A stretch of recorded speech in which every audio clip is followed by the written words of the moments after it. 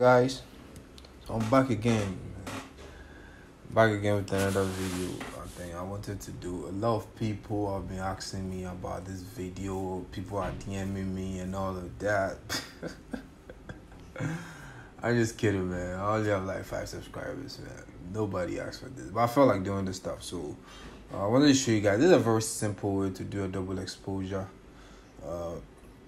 artwork. Very simple. It wouldn't take you much of your time. So this is the actual artwork that I did a few weeks back that I wanted to show you guys. So let's start everything up fresh. Let me just close this stuff.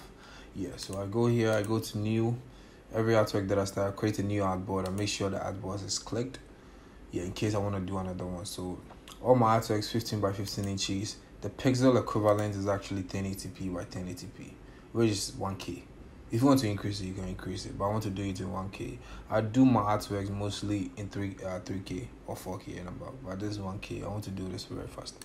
So let's create. So we create a new artboard. From here, I just go to new guide layout, view, new guide layout. I have my columns too, I have my rows too. If you change, you can see how it works. Do you get me? You get a lot. So we just do it 2-2. It creates the guides for me. Very simple. Then we move forward. So the next thing I usually do is I go and create a solid color. So you can use this where you click here, create a solid color. Here you can create, it fills the artboard perfectly.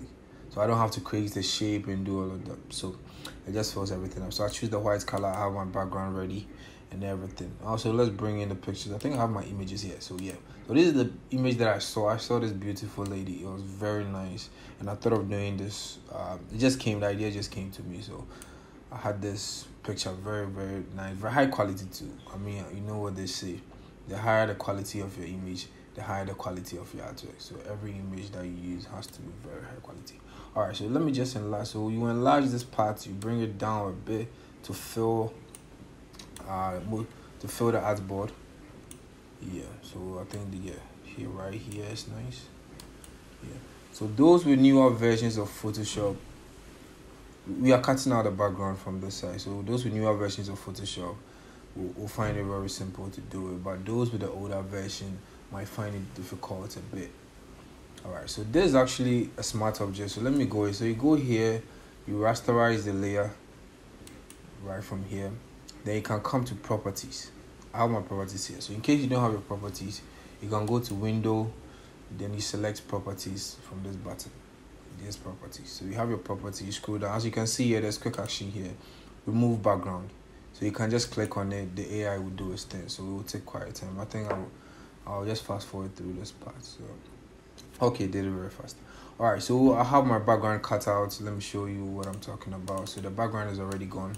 So as you can see, I've isolated the lady itself. So I have my background already cut out. Yeah. I think yeah, so next thing we have to do is bring in an image. So I saw another image. This is a very beautiful image that I saw. I think yeah, somebody created that. I didn't create this. Somebody created it. Very nice. The reflection of the city. So it was very nice. So I thought about, okay, why not? So let's bring this image in, place it right here, and you can fit it, make it fill all other parts. So you can reduce opacity just to look at how it's going to be like. So as you can see, this is how it's going to fit into the image.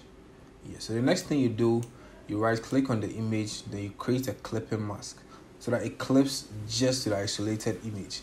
It doesn't fill the background. Yeah. So all the parts that are outside where the lady's picture isn't will not show. So let me clip it to show you how it looks like. There you go.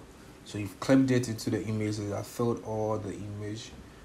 Then the next thing you would do, you go to your blending modes. So right here, you see normal here. If you have Photoshop, this is a blending mode. Right above the layers, you see normal. Then you just click on it. There are a couple of options here. So you select lighter color right here. As you can see, 90% of the artwork is done. Do you get me? But there are a few touches that if you want to touch it, reveal a bit of her face because she's very beautiful. Don't get any ideas, man. She's very you get the idea. Yeah, she's a pretty lady. So yeah, so you just create a new layer mask on the city image, not on the lady. The lady already has a layer mask created. So you create one here, then you pick your brush tool. Brush tool is here. Then you right click on any part of the artwork, any part, this window will pop up. So you make sure your hardness is 10 to 0. Then you have your size to about 600. Then you go up here, your opacity to about 34 or 40, your flow down to 47, just below a little, maybe 50 will do. Yeah. And you make sure your color here on the right side is black. The foreground color is black. Do you get me? Because you are going the layer mask, you are going to paint out the parts that we don't like. So the black is going to remove the foreground color, when it's black, is going to remove all the parts that you don't like in the artwork. Yeah, so let's just start painting a bit. So as you can see, it's revealing a bit of her face. Yeah, that beautiful cheeks. Sorry, man, my bad. No. Forgive me, man. Alright, so let's paint a bit. I think the bottom part, reveal a bit of her neck. Yeah, I think in most of the artwork. Yeah, so basically, as I said, very simple, already done. Less than 5 minutes, yeah, done. And it's very beautiful too. You can use other images as well if you want to try other images. You can insert in other images. It will look beautiful. Let me show you. I think I had initially I saw an image that I wanted to use, but it didn't feel right for me. So let me just bring that one to in here. I think I had this image I wanted to use, but it just didn't feel right. So yeah, so you can use this one as well. This is also another way. Let me show you. Let me clip it right here. Clip the max, and this is how it looks. It looks beautiful. It looks beautiful as well. So you can go to lighter color. As you can see, then you paint out the parts that you don't like to reveal their face. That's also another way that you can do it. So it works with so many images. You just have to get the perfect image for you. This city image looked perfect for me, and it works fine for me. That's why I used it. But you can use an image that looks perfect for you. So basically, that's how you do it. Yeah, the simplest way to finish it up. But if you want to add extra stuff, well, I think the original artwork, I added a couple of things or two. I think the background, I had a bit of noise in the background as well. If you want to add noise, you can go to filter, noise, then you go to add noise. Then you just convert to a smart object.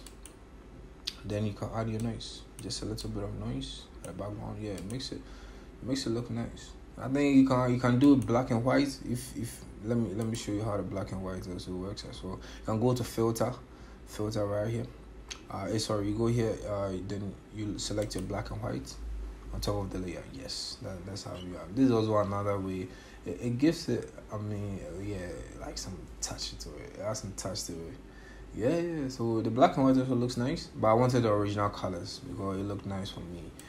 Yeah. So basically, yeah, that's it. That's the most part of the video. So please do what to subscribe, like, comment, all the good stuff. I'm a small channel now, so in case you didn't understand anything, you can comment and I'll be glad, man. Like, I'll help you out. Because I have like 5 subscribers, so if you comment, like, I'm all yours, but I'm all yours. I'll just reply you right away. So yeah, so stay tuned. I'm going to be doing a lot of stuff, so just stay tuned. My channel, subscribe. Please do subscribe. Hit the notification bell, man, because the tutorials will be coming in. A lot of artworks that I've done in the past, you can check them out. They are on IG, iDigital Consult. The link is in the description. You can check them out.